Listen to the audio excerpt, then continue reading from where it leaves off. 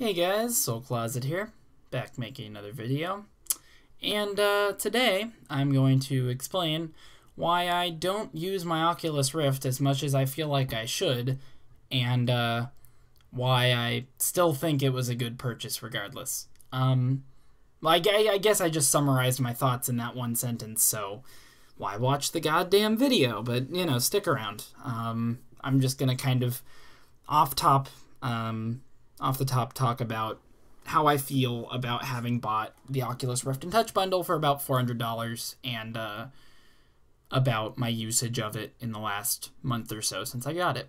So about a month ago, I saw that on Newegg.com they had the Rift and Touch bundle for about $400 with free shipping, and I decided to go for it. So I paid for it, and it showed up a couple days later, and I was really excited. And it came with these guys. These are the touch controllers. That's why I've got them here, just because I don't really have anything to show you. I don't really want to film any more footage because it's late, and I don't want to. So I have the controllers here, and they're nice. These are like really nice controllers. That's not what this video is about really at all, but they are really nice. But instead of doing like a review of the Oculus Rift or whatever, I decided that I would just talk about, again, why I don't really use it anymore. Basically, I think that the big flaw with the Oculus Rift and the Vive and other room scale or semi-room scale VR systems, and that flaw, in my opinion, is that they command a certain energy. PC gaming is pretty chill. Whether you're playing a competitive game or not, you just open Steam, Origin, or a link on your desktop or whatever, and you just open the game. And it's pretty easy. You know, if you need a controller, you plug in a controller. If you use your mouse and keyboard, you position them right, and you sit up and you play a game. And then when you're done, you just close it, and then you're back to normal. Maybe you put a controller away, that's it. VR, you have to plug a headset into your computer. You have to make sure the sensors are positioned correctly. You have to grab the controllers and press buttons to pair those. You have to get your hair right so you can put the headset on your head. And you have to clear a standing space in your room where your computer is so that you can actually play the games.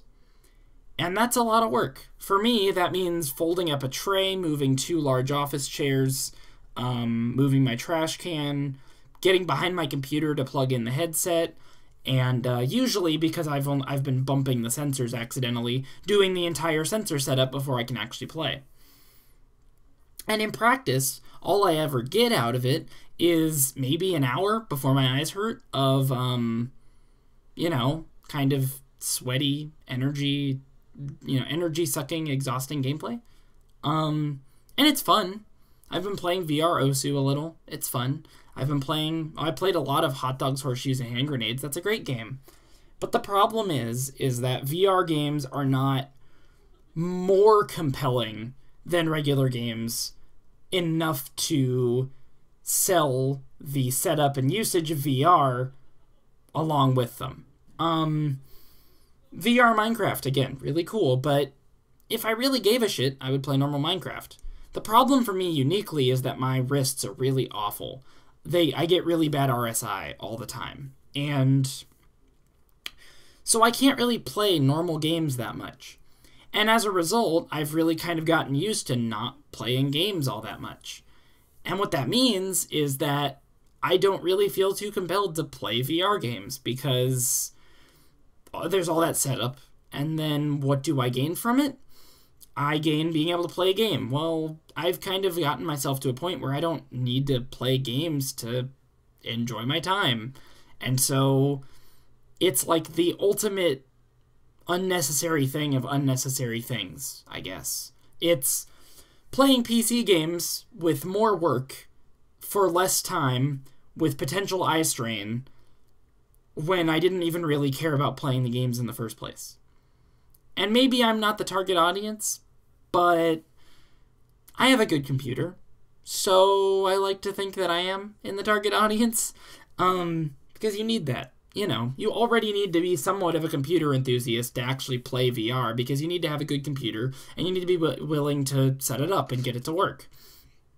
And so, as someone who loves technology in the modern age, I can't help but feel a little bit cheated, I guess, by the fact that for $400, this is kind of what I get. You know, that could have been a PlayStation 4 that I wouldn't have used.